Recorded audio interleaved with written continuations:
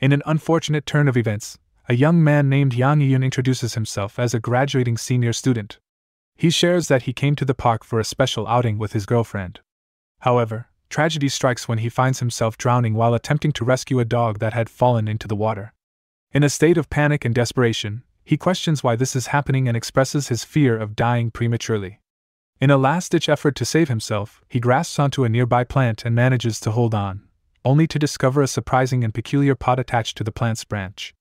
This unexpected sight leaves him shocked and bewildered. As he continues to struggle against the water, he reflects on how he has been deceived by nature itself, finding it hard to believe that his life would end in such a foolish manner. In his final moments of consciousness, he laments the fact that he has never experienced the intimacy of sharing a kiss with another woman in his past life. When he opens his eyes, he hears someone calling out to him. It dawns on him that he has been rescued, saving him from his imminent demise. However, due to his disoriented state, he fails to realize that he has been saved and continues to dwell on his previous regrets, particularly the missed opportunities for romantic encounters. As he regains consciousness, the young man finds himself in a bewildering situation. Initially, he believes he is in heaven when he sees a girl kissing him, but upon further observation, he realizes that it is actually a dog licking him. Simultaneously, he hears a girl's voice expressing relief that he has regained consciousness. Curious about the identity of the girl, he asks who she is. She introduces herself as Zhao Nan and expresses gratitude for his heroic act of saving her dog. In return, he introduces himself as Yang Yiyun and expresses his gratitude for being saved. In the presence of Zhao Nan, Yang finds himself captivated by her beauty, comparing her to a shining star. However, their encounter takes an unexpected turn when another girl arrives and taunts Yang by acknowledging his presence with a sarcastic remark. To further add to his embarrassment, an old lady accompanying the girl also mocks him, suggesting that Yang should no longer feel guilty about breaking up with the two lovebirds who were openly flirting in broad daylight. Upon seeing his girlfriend Lily at the park accompanied by his own mother, Yang feels compelled to explain himself. He attempts to justify his actions by saying that he was merely rescuing Lily's dog. However, before he can fully express himself, Lily's mother interjects with a dismissive tone, implying that there is nothing more to explain. She belittles Yang, emphasizing his humble origins as a pauper from the countryside and mentioning his need to work at night to make ends meet. Lily's mother questions how someone from a rural background like Yang could possibly provide happiness to Lily. Adding to Yang's distress, Lily also speaks condescendingly to him, looking down upon him as she admits that she had only invited him to the park with the intention of breaking up. She further implies that their relationship was never suitable or compatible from the beginning. To emphasize her decision to move on, Lily hands Yang an invitation card, informing him that she is getting married on the 10th of the following month and expresses a hope that he will attend the wedding. In the midst of the sudden and distressing news, Yang finds himself shocked by the turn of events. Meanwhile, Zhao attempts to clarify the situation, suggesting that there may be a misunderstanding. However, Lily dismisses any possibility of misunderstanding and abruptly leaves the scene. In the aftermath, Lily's mother confronts Yang, issuing a threatening warning for him to stay away from their daughter due to his impoverished background. This further adds to Yang's distress and feelings of powerlessness in the face of their disapproval. Zhao, feeling saddened by the situation, takes responsibility and apologizes if her involvement caused any misunderstandings. However, Yang reassures Zhao that this situation was not her fault and that Lily and her mother had come prepared to break up with him. He requests some time alone to process his thoughts. Understanding the depth of Yang's emotions, Zhao attempts to offer consolation. She emphasizes that there is no shame in being born into poverty, and that what truly matters is one's determination to overcome it. As a gesture of support, she hands Yang her contact card, encouraging him to reach out if he needs assistance, and bids him farewell. As Zhao departs, Yang remains standing there silently, grappling with the weight of the recent events. In the midst of Yang's frustration and confusion, a voice interrupts his thoughts, urging him not to be overly concerned about a woman. Intrigued, Yang scans his surroundings, searching for the source of the voice. Suddenly, a man's face materializes from smoke, startling Yang. In his fear, Yang questions whether the smoke man is a human or a ghost, seeking clarification about his identity. The smoke man reveals himself as a wild deity, introducing himself as Yutianxie. He explains that he is one of the 12 wild deities from the cultivation world, a realm associated with spiritual growth and supernatural powers. Yang is taken aback by the presence of a deity and wonders how the deity has appeared before him in such a manner. In response to Yang's skepticism, the deity dismisses his disbelief and draws attention to the universe pot that Yang had picked up earlier. The deity asserts that both the deity himself and the universe pot have come to Yang. To further validate his claim, the deity prompts Yang to examine his arm, where he discovers a symbol resembling a pot. This revelation leaves Yang astonished and contemplative, questioning whether the symbol on his arm is indeed connected to the time he found the universe pot. Yang begins to consider the possibility that the deity's claims about his divine status may be genuine. Filled with a newfound determination, Yang humbly appeals to the deity, requesting guidance and teachings to become stronger. In response, the deity cautions him about the arduous and perilous nature of the path to true understanding, which spans thousands of years. The deity questions Yang's resolve, pointing out that he allowed himself to become weakened by a woman, questioning how he can practice the Tao with such a mindset. Yang, feeling frustrated and fueled by a sense of humiliation, vents his anger by punching a wall. He expresses his unwavering determination, vowing that Huang Qing, the woman who caused him such humiliation, will face the consequences for her actions. This display of dedication catches the deity's attention, who recognizes and appreciates Yang's resolute mindset. The deity remarks that their meeting was destined. Acknowledging Yang's strong determination, the deity agrees to fix his thoughts and habits while imparting the supreme cultivation technique. The deity touches Yang's head, initiating a transfer of energy into his mind. Yang perceives a surge of energy flowing into him, and as it is fully absorbed, he experiences a profound transformation. He senses a significant increase in knowledge and improvement in all his senses, leaving him astonished by the vast amount of information he has acquired. After bestowing knowledge upon Yang and emphasizing the significance of the universe pot, the deity warns Yang not to become complacent in the future, urging him to continue his efforts. In response, Yang expresses his determination to seek revenge on Huang Qing at her wedding. However, in the midst of their conversation, Yang receives an urgent phone call that interrupts their interaction. Yang apologizes to the deity and promises to attend to the matter immediately. While Yang is preoccupied with the call, the deity continues to explain that in the future, he can only provide guidance and pointers, emphasizing that Yang's success ultimately depends on his own efforts. The deity also expresses a desire for Yang to view him not just as a teacher but in a broader context. When the deity turns around, expecting to see Yang, he realizes that Yang has vanished. Frustrated and angered by Yang's sudden disappearance, the deity voices his dissatisfaction, shouting out his frustration, expressing a desire for Yang to return. However, the deity's call goes unanswered as Yang is nowhere to be found. The scene transitions to Yang's workplace, where he arrives late and is scolded by a corpulent man who emphasizes the importance of maintaining his job. Yang apologizes to the man, acknowledging his mistake. As Yang is in this situation, he notices a group of peculiar individuals taking away a girl. Upon closer observation, Yang recognizes the girl as Lu Lingling, who is known as the school beauty. As Yang's attention shifts towards Lu Lingling, he observes her current state and deduces that she is heavily intoxicated. Reflecting on Lu's significance as not only the most beautiful girl in school but also his fellow student, Yang contemplates whether he should intervene and offer his help. Meanwhile, the corpulent man becomes increasingly frustrated with Yang's lack of attention towards him, expressing his anger at being ignored. He warns Yang that his actions may lead to termination from his job. Despite the man's reprimand, Yang remains focused on the dilemma of rescuing Lu, deliberating the consequences and seeking guidance from his grandma and sister. In a pivotal moment, Yang recalls the words of his ex-girlfriend, which presumably influence his decision-making process. After considering all possibilities, Yang resolves not to have any regrets and determines to save Lu. Defying the expectations of the fat man, Yang asserts his determination, telling the man to step aside, emphasizing his commitment to his chosen course of action. This decision surprises and shocks the corpulent man, who likely did not anticipate Yang's bold and resolute response. Meanwhile, in a separate room, a group of people is drinking while Lu remains unconscious. A bald individual suggests initiating a particular course of action. The man wearing a chain warns the group not to be too rough, reminding them that they have to report to Wan Xiao later.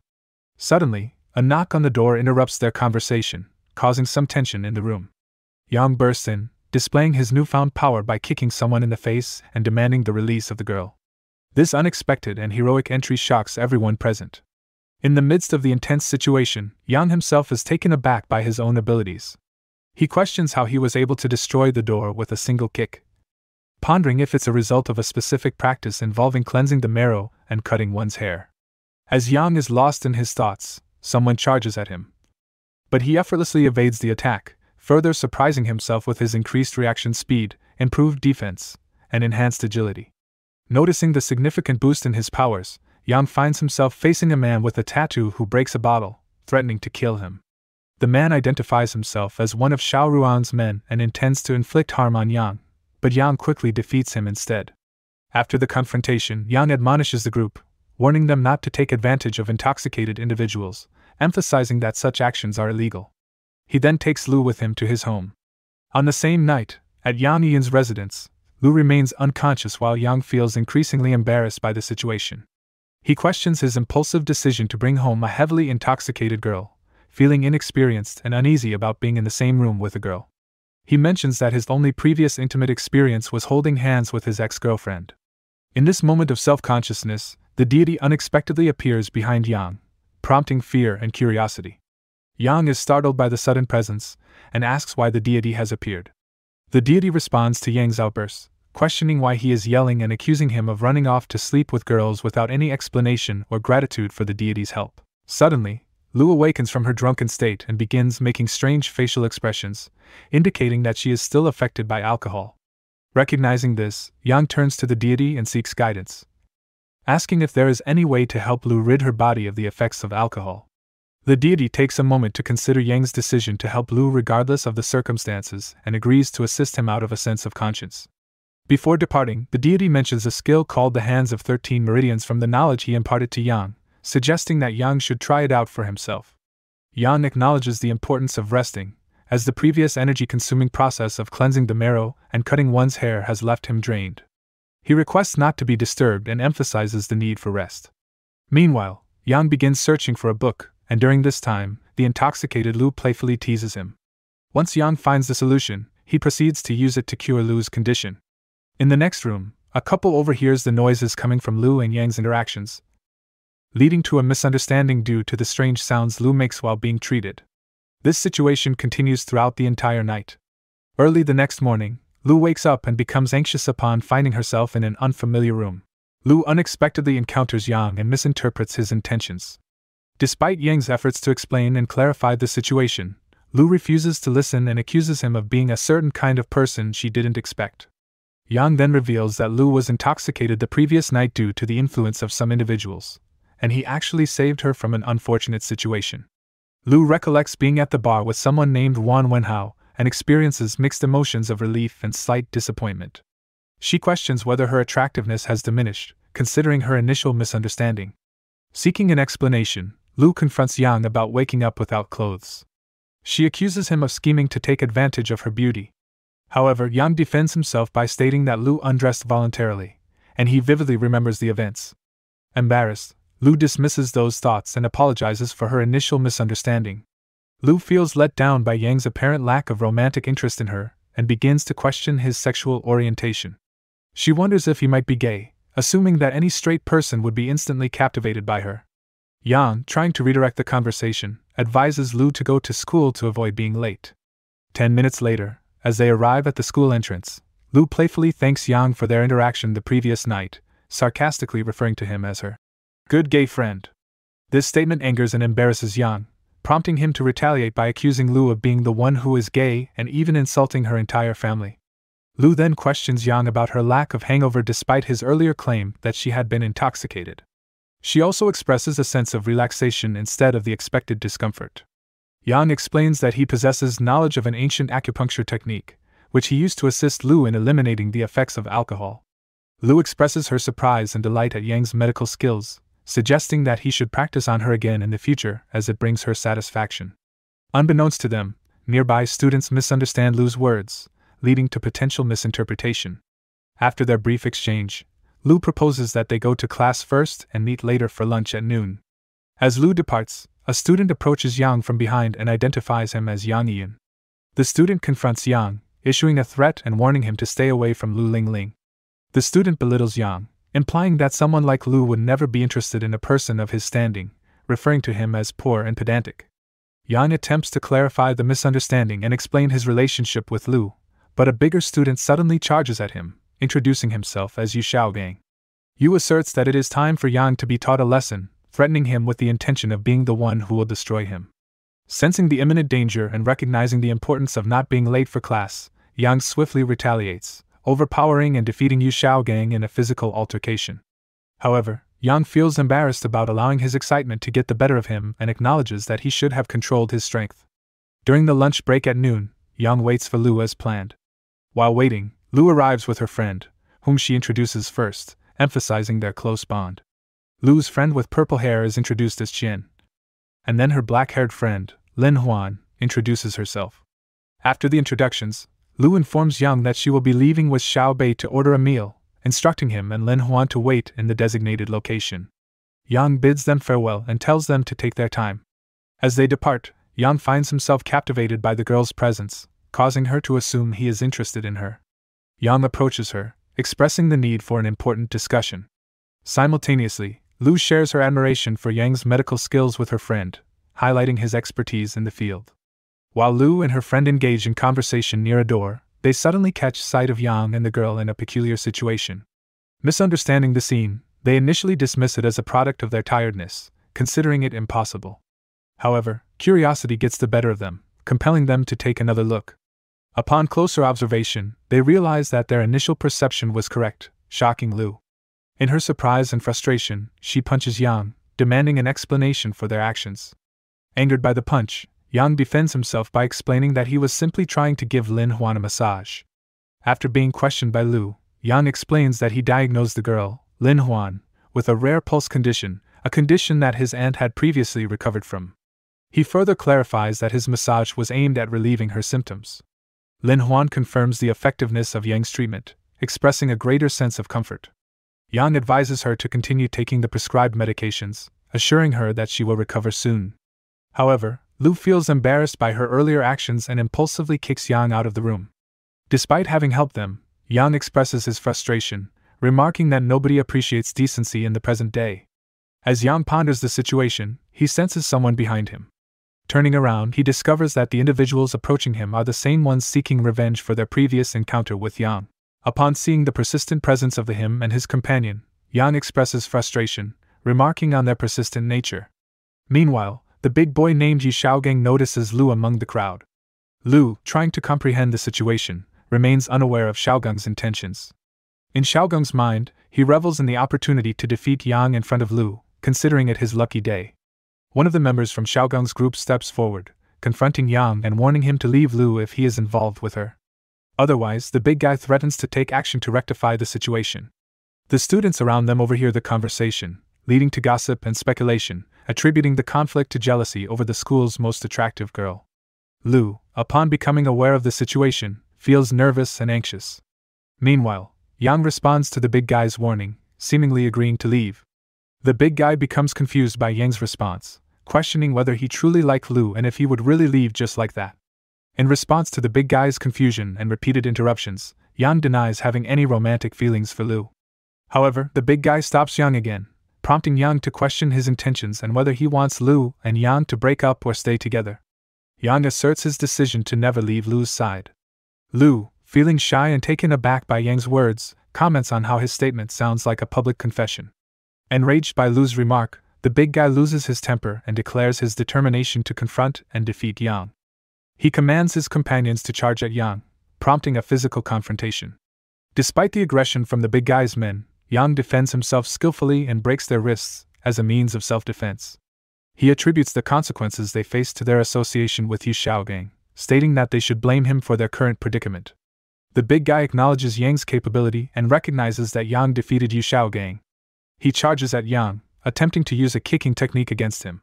However, Yang effortlessly stops his kick and retaliates by kicking him in the face, surprising everyone present with his display of power. After defeating all of his opponents, Yang expresses regret over the situation, stating that he didn't want it to happen but was forced into it. Lu, witnessing Yang's impressive fighting skills, is surprised and finds him handsome during the altercation. Her thoughts reflect her admiration for his newfound abilities. Later, at Yang's residence, he engages in cultivation, honing his skills. Yang reflects on the gradual improvement of his skill called universal good fortune. He also mentions having explored ancient books left behind by his master, discovering a technique called youth retention, which can preserve one's youthful appearance. While this technique may not hold much value in the realm of immortal cultivation, Yang envisions its potential as a valuable treasure if mass-produced in the real world. Upon receiving a phone call, Yang answers to find his friend Lu Shichi on the other end, who informs him about trouble at the Ruoji building. Concerned, Yang hastily makes his way to the designated location, wondering if his childhood friend, Lu Shichi, could be involved in provoking others. Next, at the Ruoji building, a group of people scolding someone. The bald man who leading the scolding confronts Lu Shichi, expressing the gravity of their actions. Lu Shichi, who is also Yang Yiyun's childhood friend, apologizes, asserting that the actions were unintentional. The bald man berates Shichi, accusing him of being a lousy security guard and asserting that someone named Song Xiao agreed to purchase a blue and white porcelain from him. The bald man claims that Shichi owes him 200,000 yuan, questioning his ability to pay. A person with purple hair, accompanying the bald man, interjects, realizing that the payment has not yet been made despite the signed agreement. The purple-haired person demands half of the payment from Shichi.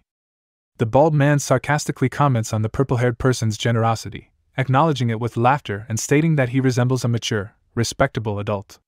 The purple-haired person justifies their demand by referring to it as an accident.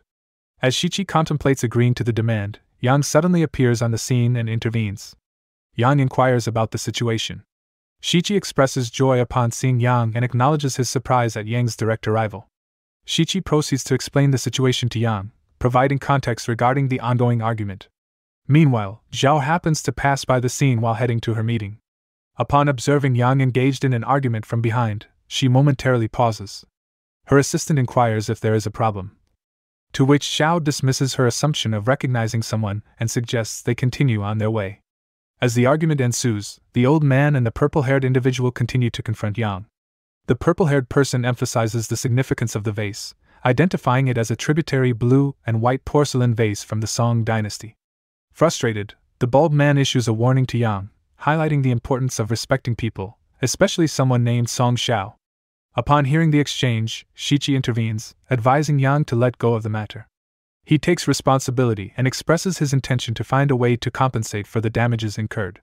Intrigued, Yang approaches the broken vase, picking up a piece of it, and contemplates its significance as a tributary blue and white porcelain vase from the Song dynasty. Yang's keen observation of the vase's small details surprises him. He attributes this heightened perception to the physical and sensory improvements he gained from his encounter with the master. Being a top student in the history department, Yang's knowledge allows him to quickly assess the quality and age of materials with a glance. Upon examining the fragments, he notices modern and slightly aged residue, accompanied by a pungent chemical smell. Realizing that the vase is a fake, Yang becomes angry. Shichi notices his agitation and asks what's wrong. In his fury, Yang retaliates by punching the bald man. Confused, the bald man questions why he was struck and asserts his importance, demanding respect. The purple-haired man also expresses his dissatisfaction, accusing Yang of breaking an antique and now resorting to violence against proper individuals. Yang's anger intensifies, and he threatens to physically harm them, emphasizing that if they continue to harass his brother, he will mercilessly beat them to death. Shichi intervenes to understand the situation, questioning the commotion that has unfolded. Yang informs him that the antique they were discussing is a counterfeit. This revelation surprises Shichi, who had been unaware of the vase's authenticity. In response, the bald man challenges Yang's accusation, questioning whether he has any evidence to support his claim before accusing others. Shichi, curious about the details, expresses his interest in what Yang has discovered. Yang, confident in his assessment, explains that as a top college history student, he can easily see through their deceptive tactics. He challenges the perpetrators to involve the police to validate their claims if they are so confident in their innocence. Realizing they have been exposed, the bald man and the purple-haired man attempt to escape, warning Yang that he hasn't seen the last of them. However, Shichi prevents their escape, unwilling to let them go after they deceived him with the counterfeit item. Shichi takes matters into his own hands and beats both of them as a form of justice. Later, at a restaurant, Yang and Shichi enjoy a meal together. Shichi expresses his gratitude to Yang, acknowledging that if it weren't for his intervention, the two scammers would have successfully fooled him. Yang brings up the past, recalling how Shichi had once aspired to become an exceptional captain in the city's army. He expresses surprise at Shichi's current occupation, wondering how he ended up in a different field. In response, Shichi shares a sense of sadness, acknowledging the difficulties of climbing the social ladder and making a substantial income in society, particularly for individuals who come from humble backgrounds. Upon hearing Shichi's words, Yang gets an idea and proposes to him. He suggests that they join forces to establish a business empire, potentially seeing an opportunity for success and wealth in their partnership. Shichi is taken aback by Yang's proposal, assuming that Yang is joking about building a business empire. He laughs, suggesting that Yang might have been influenced by unrealistic get-rich-quick schemes. Yang, however, insists that he is serious and shares his idea with Shichi. Yang reveals that he possesses a formula for a coveted secret to preserving youthful beauty, a cosmetic product that, if mass-produced with the right resources, could revolutionize the beauty industry in China. Shichi starts to believe Yang's sincerity and expresses interest in hearing more about his plans and background. Just as Yang begins to explain further, he receives a call from Lu. She requests another massage from him, mentioning that she has relatives visiting. Yang, being preoccupied with his conversation with Shichi, initially declines, stating that he is having supper with a brother. Lu playfully threatens to expose a fabricated rumor that Yang is gay unless he helps her. Faced with this predicament, Yang agrees to assist her and pleads with her not to spread the false rumors. He then asks Lu to pass the phone to Lin Huan, suggesting that he will teach her how to give the massage herself. Finally, Yang proceeds to explain everything to Huan. After finishing his explanation to Shichi, Yang puts the phone on speaker, unaware that Lu is on the other side making strange noises while receiving a massage. Shichi overhears this and offers support to Yang. Yang quickly assures Shichi that it's not what he thinks, likely referring to the noises and the potential misinterpretation of the situation. Shichi understands that Yang may still be affected by his recent breakup and suggests that he needs to remain vigilant, emphasizing that he is there for him. Later, Yang at Yawang Mountain, walking around and reflecting on the recent incident involving Lu and the spreading of rumors about him. He realizes that his reputation was at risk due to Lu's actions. Recalling the teachings from an ancient book called The Secret to Preserving One's Youth, given to him by his master, Yang understands that the creation of the youth retention pill requires a Chinese traditional medicine called plantigo. While wandering in the mountains, Yang encounters an old man who appears to be gathering medicinal herbs. The old man asks if Yang is also there to collect medicine. Yang confirms this and asks the old man to guide him in the direction of Zongcheko, a specific herb he is seeking in the mountain. The old man, despite Yang's attempts to communicate with him in the local language, fails to understand what Yang is saying. This frustrates Yang, and he expresses his anger while repeating himself. Eventually, the old man comprehends and provides detailed instructions on how to find the desired herb. He instructs Yang to locate a specific mountain path, go east for 200 meters, find a small stream, follow it until reaching limestone, continue past the mountain, cross a bamboo forest and coniferous trees, and eventually arrive at a spring where the herb should be found nearby. Grateful for the directions, Yang thanks the old man and continues on his way. Meanwhile, the old man ponders over Yang's request, wondering if he was searching for a type of grass or if he was engaging in some peculiar activity involving a car. After hours of walking, Yang grows tired and realizes he has yet to come across any sign of the herb. He begins to doubt the old man's honesty, hoping that he wasn't misled. Suddenly, Yang hears sounds of a fight nearby. He approaches the scene and sees a large snake engaged in combat with an animal that speaks like Pikachu, a character from the popular franchise Pokémon. Surprised by this unexpected sight, Yang wonders if he has encountered a real-life Pokémon. As the giant snake's attack redirects towards Yang, he realizes that it was not specifically targeting him. He observes the remarkable agility and efficiency of the massive python, appreciating its swift movements and adaptability within the dense forested mountains. In the midst of the action, Yang notices a small creature resembling a Pikachu-like anime character, which effortlessly evades the snake's attacks. Intrigued by its abilities, Yang recognizes the potential of this little creature.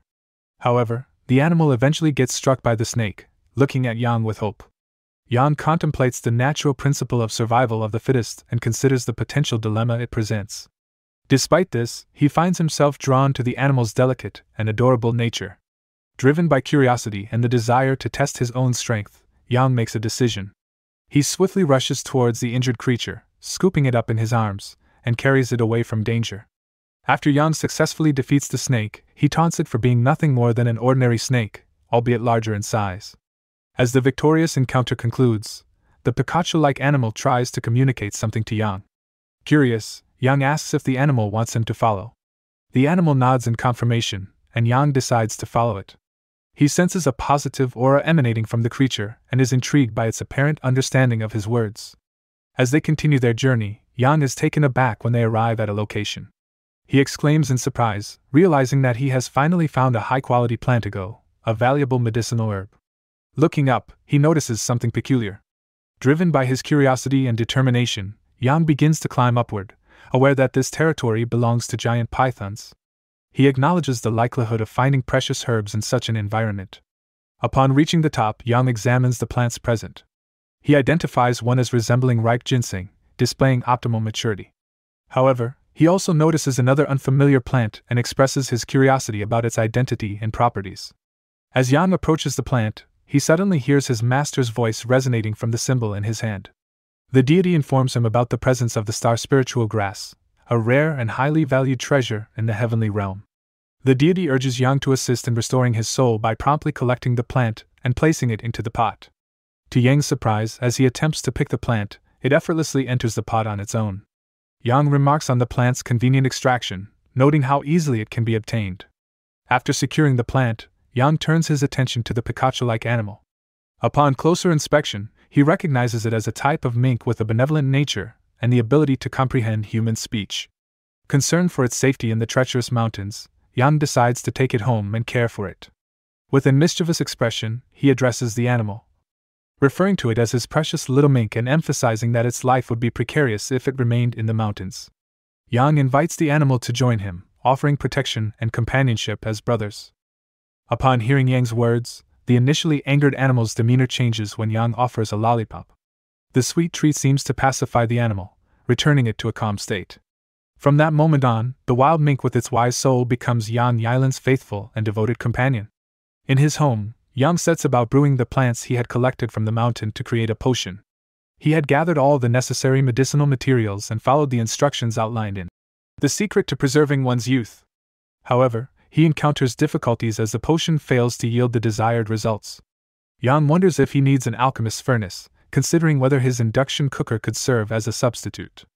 Contemplating the possibility of maximizing the heat, he is interrupted by the sound of the doorbell. Realizing his medicine is in danger of burning, Yang hurries to answer the door. Upon opening it, he discovers Lu standing there, awaiting his response. Yang greets Lu with a bored expression, questioning the reason for her visit.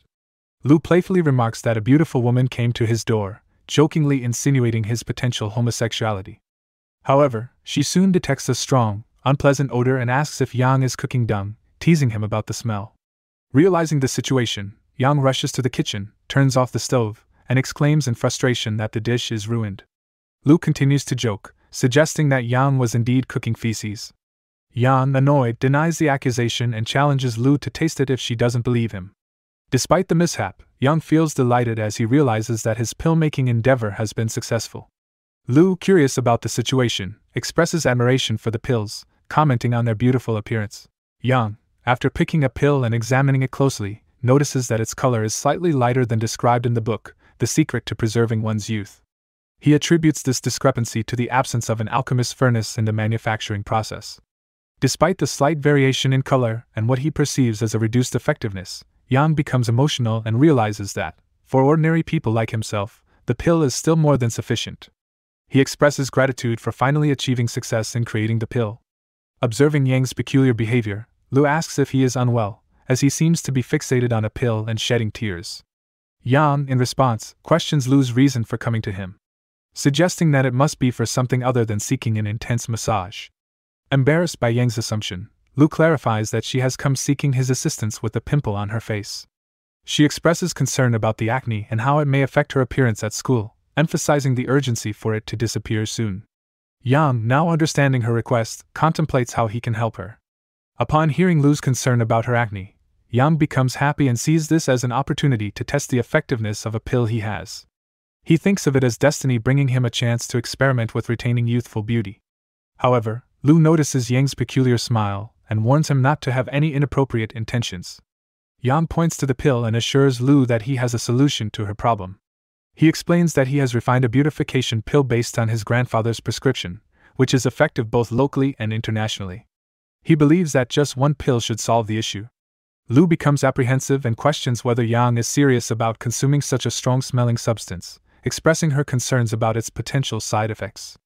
Yang, with an evil expression on his face, confidently asserts his medical skills to Lu, implying that he can take care of her acne problem. Lu, while acknowledging the potential effectiveness of the pill, expresses her aversion to its odor and requests Yang to feed it to her. Feeling embarrassed by Lu's request, Yang reluctantly agrees and feeds her the pill. Lu, determined to cure her acne, willingly accepts and thinks that she's willing to make this compromise. After taking the pill, Lu experiences a surprising lack of odor and a hint of sweetness, followed by a numbing sensation throughout her body, which she finds pleasurable. Observing the effects of the pill, Yang comments that she only needed to take one pill and that she made a big fuss about it. Lu retorts that he didn't have to force her to take it. Yang then leans closer to Lu and remarks that the acne has disappeared, leaving her skin delicate, highlighting the pill's effectiveness. In disbelief, Lu retrieves a mirror to examine her face and is pleasantly surprised to see that her acne has indeed vanished. Overwhelmed with gratitude, Lu expresses her appreciation by kissing Yang on the cheek. After Lu unexpectedly kisses Yang, she playfully teases him, remarking on his innocence. Yang, taken aback by the kiss, responds angrily, accusing her of seducing him and expressing his intent to take action. Lu continues to tease Yang, questioning his capability to follow through on his words. Provoked by her teasing, Yang presses Lu against the wall, implying a more forceful approach. Lu, feeling shy and uncertain, wonders if this is acceptable and whether Yang will truly act in such a manner. Anticipating her first kiss, Lu closes her eyes in anticipation. However, to Lu's surprise, Yang does not kiss her. Instead, he stands there and offers her the pills he made. Yang questions whether she genuinely wanted him to kiss her, and explains that she should take the remaining pills, assuring her that they will help her overcome her acne problem. Feeling embarrassed by her earlier teasing, Lu tries to regain her composure and downplays the situation by asserting that she knew Yang wouldn't dare to do anything to her. In response, Yang asks if she truly believes that he wouldn't take any action. After Yang offers the medicine to Lu, she becomes scared and decides to leave. She expresses her acceptance of the medicine but also assumes that Yang must be gay. With a dismissive attitude, she says goodbye and leaves his house. As Lu leaves, she reflects on her experience and wonders why her heart is beating so fast. She questions whether she has developed feelings for Yang, despite her initial misconceptions about him. Later that night, Yang engages in cultivation. During this process, he recalls the knowledge imparted to him by his master and focuses on a particular skill called the whooshing induction arts. He recognizes its resemblance to the 5 animals martial arts, a comprehensive technique involving offensive, defensive, and flexible skills. Yang sees the importance of mastering this skill to prepare himself for future challenges that cannot be overcome through brute force alone. Upon completing his cultivation session, Yang checks the time on his watch and realizes that he has accomplished something significant after training for several days. However, his moment of satisfaction is interrupted by a phone call, leading him to wonder who could be calling him at such a late hour. Upon opening the message he received, Yang discovers that it is from Lu. She informs him that she has informed her father about the beauty pill he developed and that her mother has tried it and loved it as well. She then extends an invitation from her father for Yang to come over for dinner that evening, mentioning that there is something he would like to discuss with him. Yang considers this message and recalls that Lu belongs to a family with a household business. He recognizes that this situation presents potential opportunities for him. Yang is en route to Lu's house, accompanied by an elderly man with white hair who is driving the car. The old man expresses surprise at Yang's youthful appearance, acknowledging his development of the youth retention pill and commending his skills. Yang modestly laughs and responds respectfully, attributing his success to improving a traditional formula passed down by his grandfather. Upon arriving at Lu's house, Yang is taken aback by its grandeur. He had known that Lu's family was involved in a family business, but he hadn't anticipated her residence to be in the most luxurious villa area of the city. This revelation leads him to realize that the Lu family business is much more substantial than he had previously thought. As Yang steps out of the car, he is greeted by Lu, who expresses her eagerness for his arrival.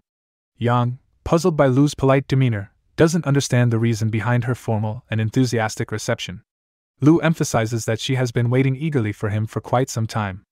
At that moment, Yiyun's expression turns into a frown as he realizes that Lu's sincerity is questionable. He notices a white-haired boy standing nearby, visibly consumed by jealousy, while Lu's friend laughs at the side. Yang comprehends the situation and confronts Lu, asking if she is using him as an excuse to avoid something else. Lu openly admits that she had mentioned Lin Huan, Xiao Bei, and now Yang as her lovers. She points to the white-haired boy and expresses her lack of interest in him, referring to him as a troublesome person.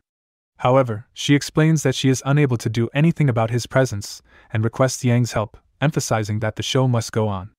The white-haired boy becomes increasingly jealous of Yang's proximity to Lu.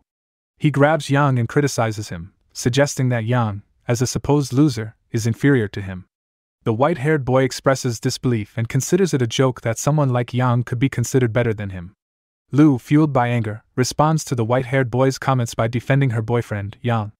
She asserts that he has no right to speak ill of her partner. In an attempt to show off in front of the white-haired boy, Yang dismisses the boy's words, referring to them as insignificant and considering him an unqualified follower. The white-haired boy becomes even more enraged and charges at Yang. Sensing the impending danger, Lu warns Yang about the boy's martial arts background, cautioning him to be careful. Meanwhile, Yang contemplates his own abilities and the attacks coming from a mortal opponent, reflecting on his training in the whooshing induction arts, and perceiving the attacks as existing on a different time plane. The white-haired boy arrogantly acknowledges Yang's skill in blocking his attacks, admitting that he understands why Lu is attracted to Yang. However, he then boasts that Yang will soon be defeated by a ferocious bear. In response, Yang slaps the boy and ridicules him for his arrogance, suggesting that he is overestimating himself despite being nothing more than a follower. The sudden turn of events and Yang's display of power surprise everyone present. At that moment, Lu Lingling's father, Lu Shanhai, arrives on the scene. Upon Lu Shanhai's arrival, he questions the presence of the lingering individuals outside and is greeted by everyone. Yang, observing Shanhai's watchful gaze from above, realizes that he had underestimated Shanhai's intentions. He had initially ignored Shanhai's observation, fearing that it might lead to trouble. However, it becomes apparent that Shanhai wanted to observe and test Yang before forming an opinion. Yang finds Shanhai's motives difficult to understand. Subsequently, they all enter the house, and Yang takes note of the lingering resentment in the white-haired boy's expression. Yang recognizes the significant difference in power between them and comprehends why Lu Lingling does not hold affection for the troublesome boy. Inside the house, Shanhai extends a warm welcome to everyone and expresses his appreciation for Yang's significant contributions in assisting his daughter. He emphasizes that he does not consider Yang an outsider and serves him a meal as a token of gratitude from a father to a nephew. Upon hearing Yang's explanation about helping Lu, Shanhai responds with laughter, remarking that Yang is being too modest. He reveals that both he and his wife have used the youth retention pill and acknowledges its remarkable effects. Shanhai expresses his desire for Yang to consider bringing the pill to the market. The white-haired boy, who has been eavesdropping on their conversation, inquires about the rumored youth preservation pill that can make one appear 5 years younger. He directs his question to Shanhai and mentions how Lu Lingling has described it as priceless and rare. In response, Yang politely downplays the extravagant claims, suggesting that Lu Lingling may be exaggerating the pill's value and rarity. The boy, still resentful towards Yang, rudely interrupts their conversation and questions Yang's right to speak on the topic of the youth retention pill. Amidst the boy's arrogant remarks, the others present at the table find his ignorance amusing and begin to laugh. The boy continues to mock Yang, revealing that he had investigated Yang's background prior to their meeting. He highlights Yang's humble origins, mentioning his father's military service resulting in his disappearance, and the dependence of Yang's sister and grandmother on each other within their household. The boy concludes by belittling Yang's financial situation, insinuating that he must take on part-time jobs to sustain his living expenses. He dismissively tells Yang to leave, asserting that he is undeserving of dining with people like them. Upon hearing the boy's disrespectful remarks, Shanhai becomes indignant and rebukes the boy for his nonsense. He firmly states that Yang is undoubtedly the one who developed the youth retention pill, emphasizing his significant contribution. Shanhai questions the boy's rationale for denying Yang the right to dine with them at the same table, considering the positive impact Yang's invention has had on their household. Furthermore, Shanhai warns the boy that if he continues to harass Yang, he will not hesitate to worsen relations with the whole family, implying potential consequences for the boy's actions. The boy, taken aback by this revelation that the pill was indeed developed by Yang, is left shocked and likely reconsiders his previous disrespectful behavior. The boy defiantly stands and asserts that Yang's achievements matter little compared to the prearranged betrothal between him and Lu Lingling, a decision made by their grandparents. Lu dismisses the validity of such an arrangement, stating that it holds no substance, and even Lu's father distances himself from the supposed marriage agreement, claiming ignorance. Lin Huan and Xiao Bei interject, highlighting Yang's medical accomplishments and expressing support for a natural connection between Yang and Lu. The boy, feeling insulted, insists that the discussions about Yang and Lu's relationship are meant to humiliate him. Nevertheless, he remains firm in his belief that the scheduled arrangement from 10 years ago is binding. Declaring himself, Ho Yao, destined to marry the future daughter-in-law of his family. In a surprising turn of events, Lin Huan and Xiao Bei begin to grasp the boy's audacious plan and inquire, visibly taken aback. The boy confidently confirms their suspicions, asserting that Lu Lingling is now his fiancée, and he intends to take her away for marriage. However, Yang swiftly intervenes, delivering a resounding slap to the boy, admonishing him for indulging in fictional fantasies and reminding him that Lu has expressed her unwillingness. As the boy retreats, he issues a veiled warning to Yang, insinuating consequences if not for Lu Shanhai's intervention. Post the altercation, Lu's father approaches Yang, wearing a knowing smile, and suggests they finish their meal before discussing potential cooperation. Internally, he acknowledges Yang's audacity in facing the affluent with such boldness, foreseeing significant business potential in him. 2 hours later, within the confines of Lu's father's office, strategic discussions between him and Yang unfold. After ironing out the details, Lu's dad outlines the proposed business arrangement. Yang would spearhead the technological aspect, with the Lu family contributing raw materials, venues, and overseeing sales. The profit distribution stands at a 70-30 split, favoring Yang with 70%. Yang, wearing a satisfied smile, readily agrees to the terms. Impressed by Yang's straightforward approach, Lu's dad chuckles and encourages Yang to proceed with the signing of the documents. While Yang complies, inwardly he contemplates the nuances of the agreement. He realizes that, though he can't influence sales directly, his profit share remains unaffected by the costs incurred in that department. It becomes apparent that the Lu family places significant trust in the efficacy of Yang's beauty-preserving pill. In a gesture of gratitude, Lu's dad extends an offer of an unused house to Yang, expressing appreciation for his kindness towards Lu. He highlights the convenience it would bring, especially considering Yang's current rental situation. Yang, with humility, accepts the offer, acknowledging the practicality of the arrangement and expressing gratitude. Fast forward a month, and Yang is discussing his burgeoning entrepreneurial ventures with a friend. Confident in his vision, Yang shares his belief that their journey has just begun. Referencing the popularity of his medicine, he sees it as the cornerstone for a growing business empire. The friend concurs, recognizing the solid foundation laid, especially evident in the ongoing auction for Yang's sought-after product. Yang confidently shares with his friend that the current product is just the beginning, hinting at a grander vision for a future business empire. His enthusiasm suggests a belief in the potential for more groundbreaking ventures. In the midst of this conversation, a call from Lu interrupts, reminding Yang of their plan to purchase a car. Yang acknowledges the oversight and assures Lu he's on the way. Upon reaching the Qian family car dealer, Yang faces a mild scolding from Linghuan for his tardiness, to which Yang offers a traffic-related excuse. Lu then designates Xiao Bei as the family's representative to assist Yang in choosing a car. Xiao Bei queries Yang about the price range he's considering for a car, to which Yang initially thinks of a moderately priced option. However, Lu intervenes, advising Yang to opt for a more luxurious model in the $2 million range. This suggestion leaves Yang visibly shocked, as it is a stark contrast to the frugal lifestyle he was accustomed to. Despite Lu's offer to cover the expenses, Yang hesitates at the extravagant price tag, expressing his reservations. Lu, in response, emphasizes the appropriateness of Yang, now in a different social standing, owning the best car he desires. As the trio proceeds with their shopping, Yang watches them, reflecting on the vast difference in the lifestyle of the wealthy, realizing that this is a glimpse into their world. In an unexpected encounter, Yang is hailed by his ex-girlfriend, who promptly attempts to belittle him, insinuating that he's now employed at a car dealership after their breakup. Yang calmly corrects her, stating that he's there to purchase a car. Unfazed, the ex-girlfriend derisively laughs, questioning Yang's ability to afford a significant vehicle. Simultaneously, a portly man approaches, and the ex-girlfriend identifies Yang as the supposedly impoverished ex from her school days, who previously worked at a bar. In an amusing twist of fate, Xie Ding, an acquaintance of Yang's ex-girlfriend, approaches Yang with an arrogant introduction, flaunting his position as the head of personnel at Tianyang's foreign investment department. Unbeknownst to Xie Ding, he assumes that flaunting his upcoming wedding and plans to buy an expensive car would somehow belittle Yang. However, Yang remains unfazed by Xie Ding's attempts to provoke him.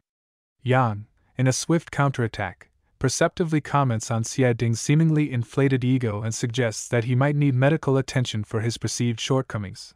Caught off guard, Xie Ding, attempting to save face, resorts to mocking Yang's financial status and challenges him to prove his worth by driving a luxurious car and bringing a girlfriend to the wedding. Yang, taking the challenge in stride, wishes Xia Ding good luck on his upcoming date, leaving the encounter with a casual and confident demeanor. The next day at the car dealership, Yang is presented with the car he ordered, the latest model launched by the dealer, and the only available unit for sale. Although he now has the car for the bet, he's still missing a crucial component, a girlfriend. Determined to uphold his image, Yang ponders various options. Suddenly, a call from Lu interrupts his thoughts. She invites him over, but Yang, driven by his recent encounter with his ex, declines, stating the urgency of attending his ex's wedding. Intrigued, Lu questions the existence of an ex-girlfriend, to which Yang cryptically responds. Realizing the need for a companion for the impending event, Yang hesitantly decides to approach Lu for help. Outside Lu's villa, Yang is visibly nervous but assures himself that everything should go smoothly. When Lu emerges with her friend and calls for Yang, he's momentarily captivated by her beauty. As Lu instructs him to get going, Yang, still nervous but with a newfound determination, prepares to face the challenge of his ex's wedding with Lu by his side. During the journey, Yang gathers the courage to ask Lu if she'd accompany him, playing the role of his girlfriend. Lu's response is affirmative and supportive, emphasizing the reciprocity of their friendship. Upon arriving at the wedding venue, the fat man instructs the girl not to underestimate the corporate manager when he arrives. However, their attention is drawn to another car pulling up. The girl assumes it's the manager but is corrected by the fat man, who notes that the manager's car is valued at around $1 million, unlike the present $2 million car. A stunning woman, Lu, emerges, captivating everyone in attendance. Perplexed, the fat man queries the girl about the unexpected guest, but she remains clueless. Taking the initiative, the fat man approaches Lu, expressing his admiration and inquiring about her identity. In response, Lu calls for Yang, who steps out of the car, and together they seamlessly embark on the charade of being a couple, adding an unexpected twist to the wedding festivities. As Yang emerges, the girl is visibly shocked, prompting the fat man to question her previous portrayal of Yang as a mere average wage earner. She speculates that Yang must have hired someone to act on his behalf, initiating another round of insults directed at him. Yang and Lu maintain their composure, understanding that the situation has yet to unfold completely. Despite the unfriendly welcome from the girl and the fat man's mocking idiom, Yang and Lu remain silent, knowing that the real amusement is about to unfold. Entering the venue and taking their seats, Lu expresses disappointment in the groom, revealing he wasn't the impressive figure she had anticipated. Lin Huan joins the conversation, questioning Yang's previous interest in his ex-girlfriend. The fat man and the girl persist in insulting Yang, creating an uncomfortable atmosphere, yet Yang and Lu remain composed, fully aware that the tables may turn in their favor soon. Yang maintains his calm demeanor, choosing to disregard the insults hurled at him. With a firm tone, he cautions the offenders to reconsider their arrogance, hinting that the three individuals accompanying him are not to be taken lightly. Unfazed by Yang's words, the fat man continues to mock and suggests that he could easily rent the three girls for a meager amount. However, the situation takes an unexpected turn when the deputy general manager of Tianyang Foreign Investment arrives. The fat man promptly shifts his focus, rising to welcome the esteemed guest. The fat man, attempting politeness, greets Vice President Xiang, but his efforts go unnoticed. The arrival of Vice President Xiang creates confusion for the fat man and the girl. Vice President Xiang, showing familiarity, approaches Lu, acknowledging her and recognizing the influential Lin and powerful Qian families in attendance. Stunned by this revelation, both the fat man and the girl are left speechless. Lu, seeking clarity, inquires about Vice President Xiang's identity. He recounts their prior meeting at a Chamber of Commerce event hosted by Lu Shanhai. Vice President Xiang, the Deputy General Manager of Tianyang Foreign Investment, formally introduces himself. Curious, he asks about the young man accompanying Lu. Lu confidently identifies Yang as her boyfriend. Vice President Xiang, after a moment of contemplation upon hearing the name, expresses surprise. He directly asks if Yang Yiyun is the developer of the youth-preserving pill, and Yang confirms his identity. Curious about how his role in the pill's development became known, Yang questions Lu. She calmly explains that it's not a secret. Her father's sales channels target the affluent, and due to the remarkable effects of Yang's pill, inquiries were inevitable. Lu reassures Yang, stating that those aware of him are from the upper class, emphasizing that this recognition might prove beneficial in the future. Whispers circulate among onlookers, expressing surprise at the unexpected presence of Lu, the daughter of the prestigious Lu family, at such a mundane wedding. The added revelation that her boyfriend is the renowned inventor of the beauty pill sparks further intrigue, and there's a sense that trouble is brewing for Xie Ding, who seemingly picked the wrong adversaries. Amid the shocked reactions, Vice President Xiang calmly approaches Yang and Lu, inquiring if they are also here for Xie's wedding. Yang, with a touch of irony, responds that he believed he was. Xiang, with a stern expression, addresses the fat man, accusing him of harassing Ms. Lu and instructs him to apologize. Caught off guard, the fat man hastily denies intent. Amidst the uproar, amused spectators exchange laughs, predicting Xie Ding's downfall for daring to offend Lu Shanhai's daughter. The irony isn't lost on them, as the fat man, now on the verge of exposing Yang, hurls accusations about Yang's rapid rise from a humble bar worker to the acclaimed developer of the youth-preserving pill. The tension peaks when the fat man attempts to physically confront Yang, only to find himself on the receiving end of the pain he intended to inflict. Yang, incensed by the fat man's audacity, issues a stern warning, emphasizing the stark divide between their respective worlds. Amidst the chaos, a man with resplendent golden hair makes a sudden entrance, urging Yang to cease his actions. Identified as the formidable Han Shaosan, known for his penchant for combat, spectators brace for a dramatic turn. Rumors circulate about Han's unrestrained fighting spirit. Acknowledging Yang's impending predicament, onlookers predict a dire outcome for him.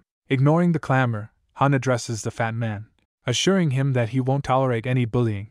The fat man, seeking retribution, implores Han to help him teach Yang a lesson, confident that Han's intervention would leave Yang with no option but to submit. Han consents, expressing his intention to swiftly rectify the situation. Without hesitation, he delivers a forceful kick to Yang, asserting his dominance and vowing to bring Yang to heel within minutes. As Yang attempts to shield himself from the forceful kick, he instinctively retreats, inquiring about the identity of his attacker. The golden-haired man, exuding an air of arrogance, declares himself as Han Shaosan, a renowned ancient warrior from the ancient capital and the sibling of Xie Ding. This revelation sparks a moment of surprise in Yang, prompting him to consider the nature of an ancient warrior's skills. Despite the initial shock, Yang remarkably parries the forceful kick with apparent ease, leaving the golden-haired man astonished. Yang's inquisitive gaze remains fixed on his attacker, pondering the significance of being an ancient warrior and whether it involves mastery of techniques akin to the induction arts.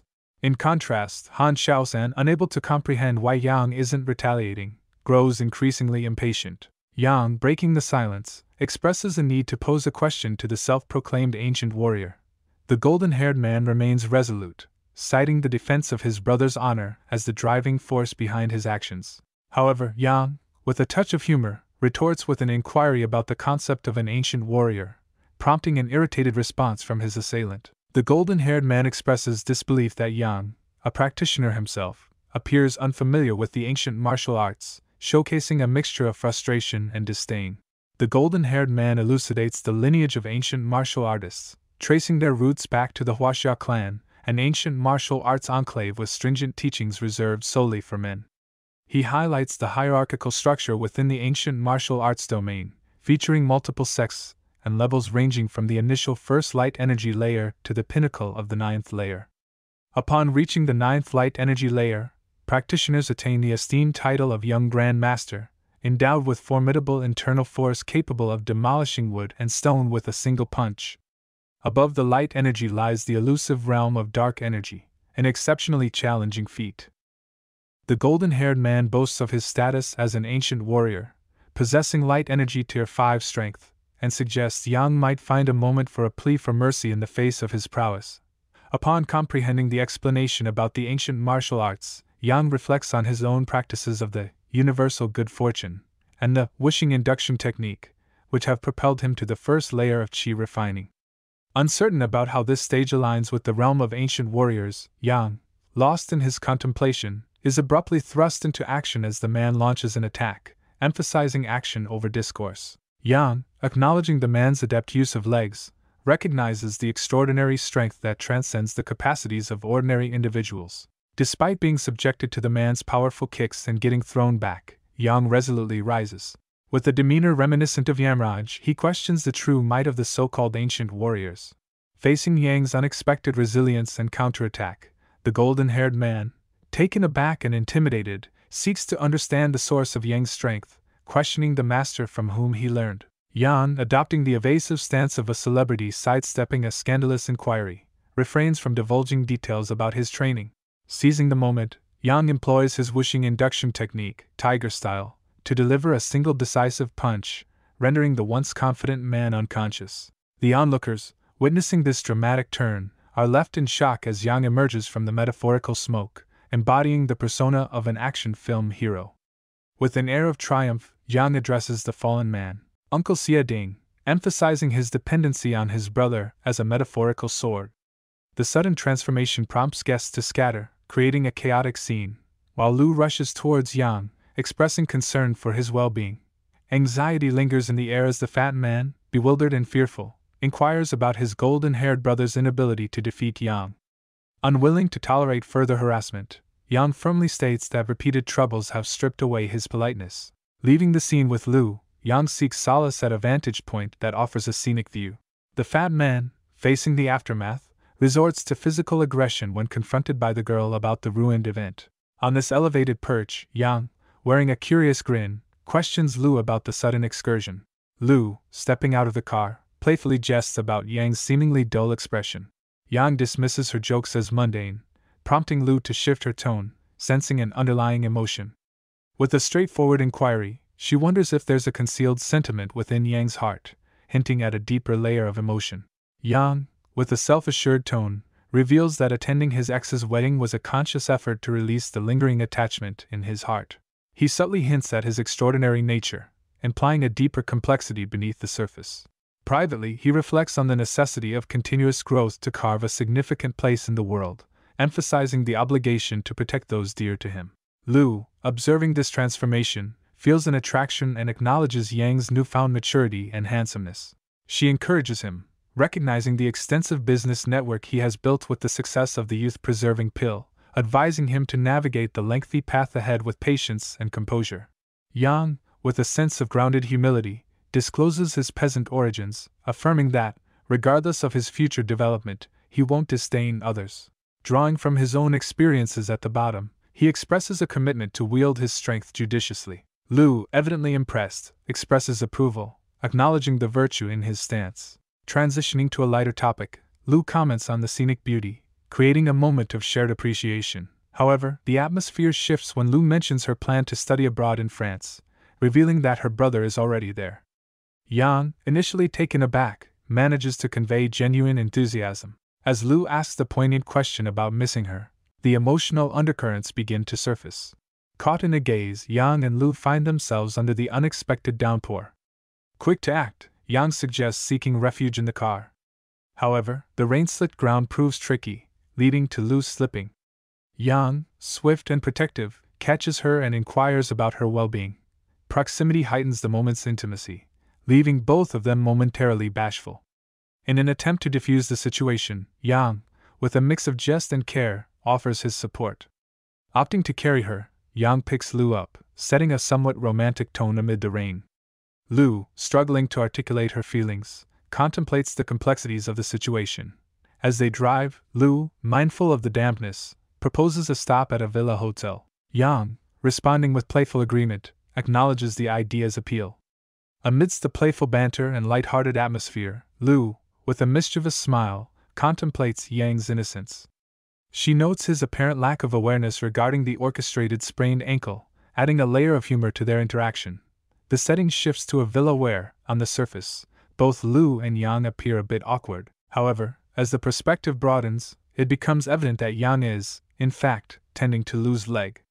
After a thorough examination, Yang assures her that the issue should be resolved. Yet Lu, perhaps enjoying the attention, playfully requests him to continue the massage.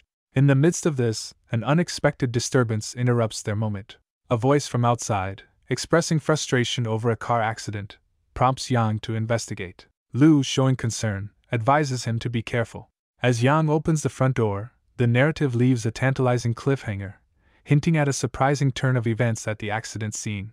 In the midst of a tense situation, A woman's accusatory tone cuts through the air, blaming a man for a car accident caused by a heated argument.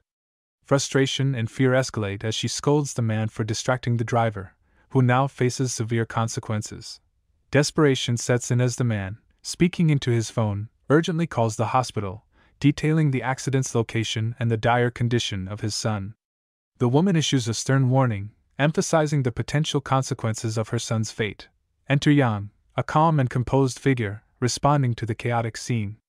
Seeking assistance, the woman implores him to help extract her son, still trapped in the car. Yang, unfazed, takes charge, reassuring the distressed mother. In his examination, Yang's skilled eyes quickly grasp the severity of the situation. His internal reflections reveal the gravity of the injuries, from fractures to life-threatening internal bleeding. Yang, with unwavering determination, steps forward, assuring the distressed parents that he can save their son. However, a fierce interruption from the man raises tensions, and Yang, momentarily unnerved, contemplates the challenge presented by this intense spirit. The woman intervenes, reining in the man's hostility, recognizing Yang's benevolent intent. Permission granted, Yang approaches the injured patient with singular focus, understanding the immediacy of the situation. In a swift and calculated move, Yang dislodges the patient from the car, prioritizing the critical task at hand. His medical expertise comes to the forefront as he employs the hands of 13 meridians technique, a mysterious and impressive skill that leaves the onlookers in awe. Harnessing his internal energy, Yang adeptly applies true qi to remedy the air duct congestion, demonstrating not just medical expertise but a mastery of mysterious internal energies. The transformation is palpable as the patient, once in a critical condition, steadily regains vitality under Yang's skillful care. With the crisis averted, Yang advises waiting for the imminent arrival of an ambulance, ensuring the patient's continued safety. The man, who had initially displayed hostility, undergoes a shift in demeanor, expressing gratitude and acknowledging his earlier lapse in judgment. However, an air of tension lingers as Yang, perceptive and unafraid, confronts the man about a potential dark past. The question about blood on the man's hands hangs in the air, creating a palpable sense of suspense. The man, in response, recognizes Yang's perceptive abilities. In a moment of tense acknowledgement, Yang commends Wang Mushing for shouldering the weight of numerous lives, a veiled reference to the man's likely military past. The exchange teeters on the edge of hostility, as Wang initially responds with a veiled threat, recognizing Yang's youth but also his perceptiveness. However, the atmosphere takes a sudden shift as Wang's demeanor transforms into a playful one. Introducing himself as Wang Mushing, a member of the Chinese army with combat experience, he commends Yang's intuition with a touch of camaraderie.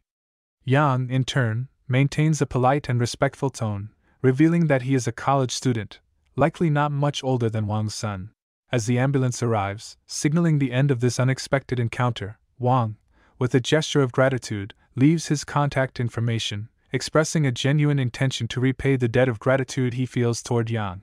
Yang responds graciously to Mr. Wang's expressions of gratitude, downplaying his medical skills as a duty to help others.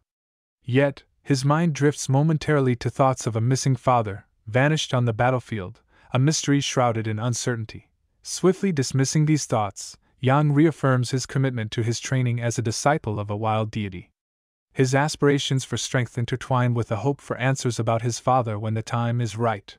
This introspection is abruptly interrupted by Lu's arrival, prompting Yang to express concern about her being in the rain after a shower. However, Lu redirects the conversation, inquiring about the recent events. Yang, initially unsure of what she's referencing, recalls her question on the mountain. With a laugh and a reassuring touch, he playfully asserts that, indeed, he will miss her when she goes to France, styling himself as the caring elder brother. In response to Yang's playful assurance about missing her, Lu shares a laugh and teases him about harboring some kindness within. Unbeknownst to her, Yang carries a more profound sentiment in his thoughts, an apology to Ling Ling and a recognition of more pressing matters.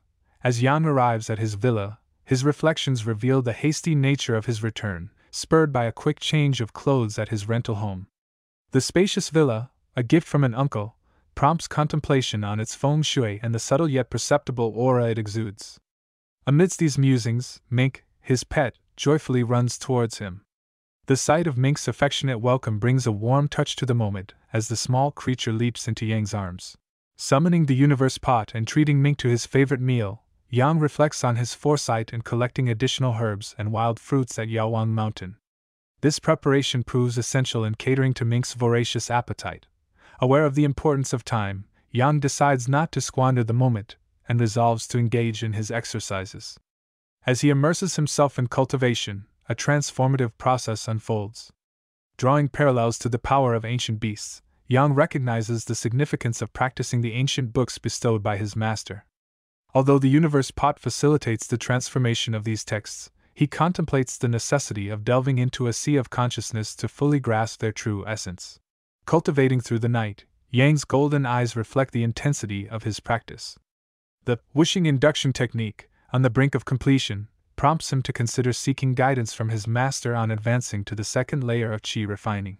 After completing his exercise, Yang rises, acknowledging that despite his recent success in establishing a profitable company and gaining wealth from the youth-preserving pill, the responsibilities of being a dutiful son persist. He harbors concerns about ensuring his grandmother's peace of mind and, with this in mind, has enlisted Lu Shiqi's help to secure a conventional job. Yang ponders the value of his newfound success and wealth, hoping that these achievements will bring comfort to his family. As he goes about his morning routine, including brushing his teeth, Yang contemplates the potential challenges of balancing familial responsibilities with professional aspirations. He particularly worries about the success of his job application, aspiring for a smooth process. The weight of familial expectations and the desire to bring solace to his grandmother weigh on him as he heads to the company for his application.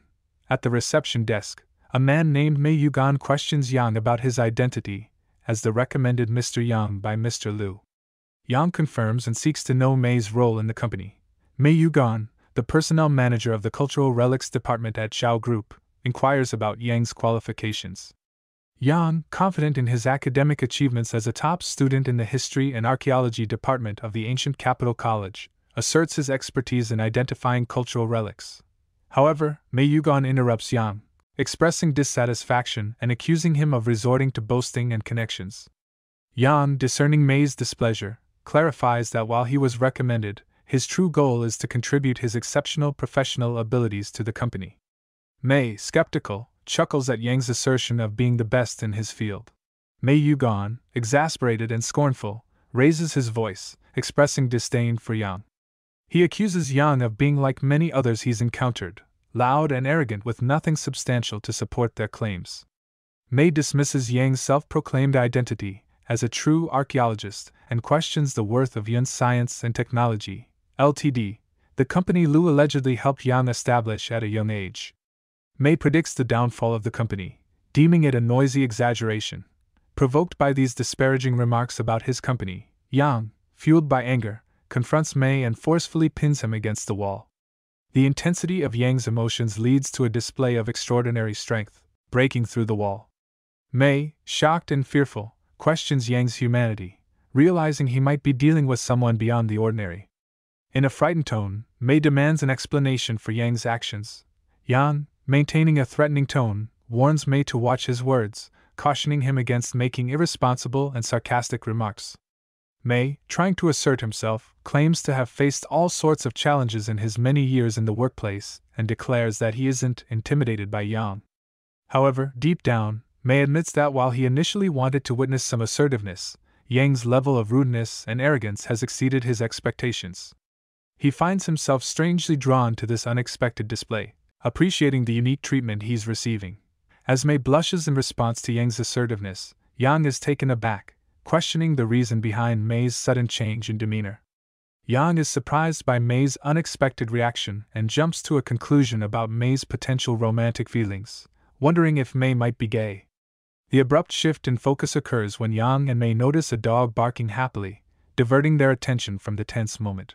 Yang, recognizing a familiar face in the form of Zhao Nan, reflects on their previous encounter in the park. He wonders if this is the same person who saved him back then. As Zhao approaches and addresses him, Yang confirms his identity, prompting a positive reaction from Zhao, who remembers Yang as the one who saved her puppy, Wang.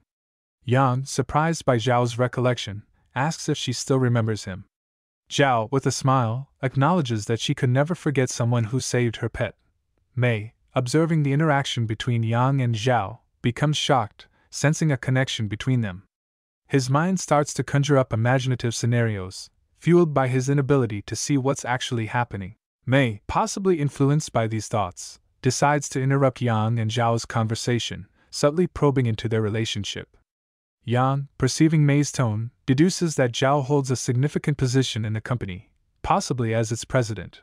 When Mei asks Zhao about Yang's relationship with her, she responds by saying they have a good friendship. However, before Yang can clarify, Mei interjects and steers the conversation in a misleading direction, claiming that Yang came for a date. Yang, visibly frustrated, reacts with a facial expression that suggests he wants to retaliate against Mei for spreading such misinformation. Zhao, seemingly unfazed by Mei's remark, calmly reflects on Mei's reputation in the company. She implies that Mei has a history of trying to romantically pursue male colleagues. From Zhao's perspective, this is a known aspect of Mei's behavior. Zhao acknowledges Mei's statement, apologizes for the interruption, and subtly expresses surprise that Yang would engage in such activities. As Yang attempts to clarify the situation and deny Mei's allegations, Mei dramatically starts to cry, accusing Yang of making advances and then denying them when others arrive. Yang, visibly irritated by Mei's performance, contemplates slapping him for the false accusations. In the midst of this, Zhao, unswayed by Mei's theatrics, begins to leave. Yang, feeling the need to set the record straight, stops Zhao and asserts that he came to apply for a job, trying to salvage his professional image amid the chaotic personal drama created by Mei's antics. Next, in Zhao's office, she apologizes to Yang for the misunderstanding caused by Mei's theatrics, expressing surprise at Mei's apparent fondness for him. Yang, facing the situation with a calm smile, reassures Zhao. She reflects on the miraculous twist of fate that the person who saved her dog in the past is now applying to work at her company. Yang formally introduces himself, emphasizing his confidence in identifying cultural relics and his eagerness to contribute to the company. Zhao, in turn, introduces herself as Zhao Nan, the president of the Zhao Group, expressing pleasure at Yang's enthusiasm. As Yang and Zhao discuss arranging paperwork, Mei, thrilled about the unfolding events, appears visibly happy. Yang, on the other hand, subtly attempts to create some distance from Mei. The scene takes a turn when someone knocks on the office door, and Zhao, recognizing the visitor, prepares for their entrance. But a worker interrupts their conversation, requesting entry to take out the trash. Zhao, irritated by the interruption, denies access, citing the ongoing discussion with guests. The worker, seemingly insistent, claims a routine schedule for trash disposal. Zhao, angered by the worker's defiance, threatens his job security and decides to personally escort him out. However, the situation takes a dangerous turn as the worker, revealing a concealed knife, attempts to attack Zhao. In a swift and astonishing move, Yang intercepts the knife with just 2 fingers, reassuring Zhao with calm confidence. The onlookers are left in shock at Yang's incredible feat. Without missing a beat, Yang follows up with a powerful kick, sending the assailant flying into a wall. In the aftermath of the attack, the assailant, on the verge of defeat and seemingly desperate, accuses Zhao Nan of being the cause for losing his job and accumulating gambling debts, vowing not to let her escape unscathed. Just as the tension reaches its peak, a concerned girl enters the office. Having heard the commotion, Zhao, quick to take action, instructs the girl, named Ai, to call the police urgently. Despite her evident fear, Ai manages to dial the emergency number with trembling hands. Meanwhile, Mei, still in shock from the unfolding events, reflects on the unexpected revelation that Yang is a practitioner, realizing he might have misjudged him. Seeking clarity, Yang directs a question to Zhao, recognizing the assailant's familiarity with her and prompting the need for an explanation about their connection. Zhao, taking a moment to compose herself, reveals that the assailant was among those terminated due to misconduct, including unauthorized gambling during work hours. She had implemented strict measures upon taking charge of the company, leading to discontent among certain individuals. Yang, understanding the context, commends Zhao for her decisive actions, expressing his belief that she is a capable and commendable president. His praise leaves an impression on Zhao, who appreciates the support. Concerned for Zhao's safety, Yang proposes escorting her home, wary that the attacker might have accomplices. Despite the recent turmoil, Yang's offer reflects a protective and responsible disposition. Zhao, expressing gratitude, insists on treating Yang to dinner as a way of repaying the favor. Yang, in turn, believes he should be the one treating her, creating a friendly banter over who owes whom. To settle the friendly dispute, Zhao cleverly suggests a compromise, proposing that they share meals, one on her and the other on Yang. Yang agrees, and their banter reflects a light-hearted exchange of goodwill. As they head to the parking lot, Yang surprises Zhao with a luxurious car. This leaves Zhao puzzled, pondering how someone who, just a month ago, was an ordinary worker could afford such opulence. The incident with the knife adds another layer of mystery. Yang's skills hint at him being an ancient warrior. Zhao, intrigued and bewildered, questions Yang's true motives and background. Yang and Zhao reach her destination, and she kindly suggests Yang doesn't need to accompany her inside. Yang agrees but reminds her of their plan to have a meal after work the next day, reinforcing the friendly connection they're establishing. As Yang contemplates the unpredictable nature of life, reminiscing about unexpectedly becoming Zhao's subordinate, he's interrupted by Yang Lin. The reunion sparks memories, and Yang acknowledges Yang Lin's presence. Yang Lin, noticing Yang dropping off a beautiful woman, playfully comments on Yang's seemingly fortunate love affairs after work, injecting a bit of humor into the conversation. Yang, maintaining a friendly demeanor, corrects Yang Lin's assumption about his luck with women, clarifying that Zhao is his boss. He suggests Lin accompany him to the graduation party.